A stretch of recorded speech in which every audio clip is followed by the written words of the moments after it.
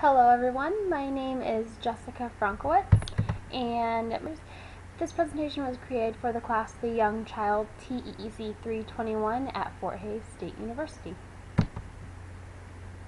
A brief overview of what I'm going to go over in my slideshow. I'm going to define teratogens and go over a little bit of the history. I'm going to give some examples of teratogens, some different types. I'm going to go over the harmful effects of the teratogens that I've given examples of. And lastly, I'm going to go over the sensitive periods in embryonic development. First on the slide, I'm going to define what teratogen is. And some people may be a little intimidated by this word because it's not something that they hear in their daily lives. But an easy way to remember is that teratogen comes from the Greek word tera, which means monster. And Sandrock does a really great job of explaining on page 82 of the text what teratogens are, and he says that teratogens are any agent that can potentially cause a birth defect or negatively alter cognitive and behavioral outcomes. And this can be anything that the pregnant mother drinks or eats or encounters. Those are all different types of teratogens, and on the next slide I'll give some examples. For statistics, between 3 and 5% of all children born in the United States are born with defects, and of these 2 to 3% are caused by teratogens. On this slide I'm going to discuss some examples of teratogens, and first we're going to talk about drugs, and these can be prescription, non-prescription, or psychoactive, so that includes your caffeine, alcohol, nicotine, and cocaine. So yes, ladies, that means that chocolate and soda are out when you're pregnant. Environmental hazards like radiation, carbon monoxide, mercury, x-rays. If the mother comes in contact with any of these, it can harm the embryo, developing embryo. And lastly, parental factors acting as teratogens. And what I mean by this is things that are directly dealing with the mother, for instance, her emotional state, how stressed she is, and her diet and nutrition all affect the developing embryo. First, I'm going to talk about some harmful effects of drugs, and first I'm going to talk about caffeine. Caffeine has been linked to, if it's used in excess, it has been shown to increase the chance of miscarriage. And then alcohol also affects the developing embryo, and what can happen is that if drank in excess, the embryo can acquire fetal alcohol spectrum disorder, FASD, and what this is it causes the child to have facial deformities, defective limbs, face and heart, and it's below average intellectually, and some children actually come out mentally retarded. Nicotine causes preterm babies, low birth weights, respiratory problems in the child, and cardiovascular problems.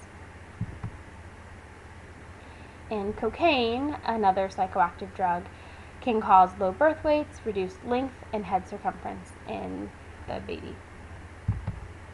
On this slide, I'm going to talk about harmful effects of environmental hazards. First, I will discuss mercury, which can be found in fish. It has been linked to the development of neurological problems resembling cerebral palsy and mental retardation.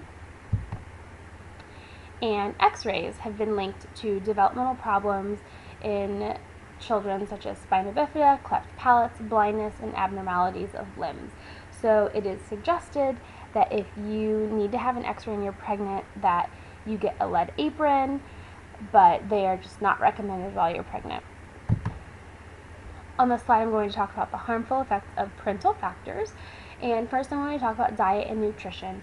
And it is dire for an expectant mother to eat well during her pregnancy because the developing embryo depends solely on her for food nutrition. Children born to malnourished mothers are more likely to be malformed. Mothers who are obese are linked to babies born with excessive birth weight, fetal death, and stillbirths.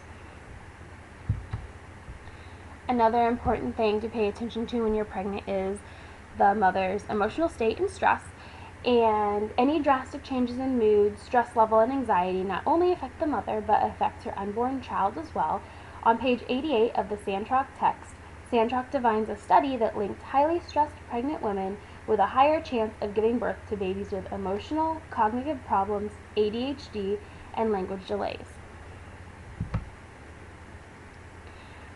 Lastly, in my presentation, I'm going to discuss the sensitive periods in embryonic development, and shown here is a diagram that I have obtained, and it is showing the weeks of development and the different body parts that are developing and what is at risk and sensitive to teratogens. And the first 2 weeks are when the zygote is being divided, and it is when implantation is occurring. During this period, teratogens are not usually harmful. However, weeks 3 to 8 are the most crucial because this is called the embryonic period, and this is when the heart, central nervous system, eyes, limbs, teeth, and palate are being formed. It is during this period that these areas are most susceptible to structural damage due to teratogens. Weeks 9 through 37 are called the fetal period, and during this time, the brain and external genitalia are formed or forming. Most areas of development are less affected by teratogens at this time. Teratogens damage the fetus by stunting growth or causing problems of organ functioning. So it's important to just stay away from all of these different teratogens if you are pregnant, because it can affect any and all parts of the developing fetus. Here are my references that I've used to obtain all of this information. I appreciate everyone for watching my presentation, and I thank you very much.